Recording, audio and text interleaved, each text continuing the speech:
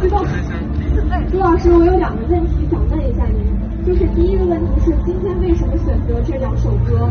就是小笼包都在问有没有什么特别用意，感觉唱到了他们心里一样。这是第一个问题。我是都问完还是先问一个？好，谢谢您。对，我就是我还挺喜欢这2首歌。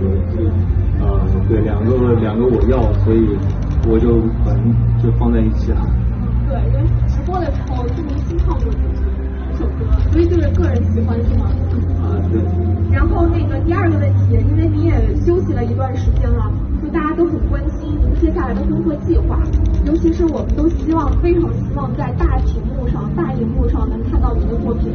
对，我尽力，我也在看剧本，但是真的没那么容易。对。那就是下一部作品现在还没有定是吗？对，现在还没有定。还在看剧本。对。好嘞，谢谢。朱老师你好，我就是朱老师这边就是你好，就是马上就快到7期了，您是否就是想跟小笼包说点什么？这是第一个问题。第2个问题是，您现在的歌就是嗓音变得这么好，是否是找了声乐老师来经常练习，还是私下就是非常喜欢唱就是这类的，就是比较抒情的歌曲？这类的歌唱的比较多一点，对，然后也有稍微有些想练一练。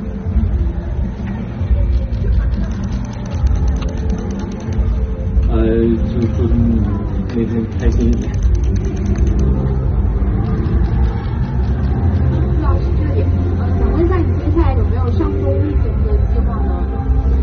暂时没有。那假设像就芒果 TV 有这么多综艺节目，有没有印象深？那你刚问了。暂时对，还是先出作品吧，等出作品之后再。过来。老师，有知乎上有评论说您是金子貌少年气，有虎有相，你怎么看待这个评论？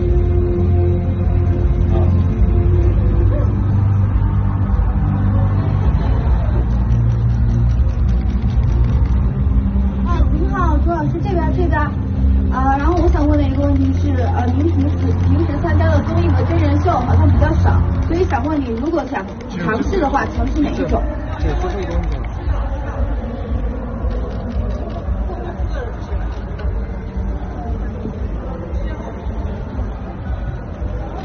直接说。朱老师你好，可以。那就我先来吧。朱老师你好，我们是芒果 TV 饭团的。那今天呢，芒果仔在现场呢也征集到了一个问题，想要考你，让我们来看一下。请问，你了解饭圈用语吗？让你印象最深。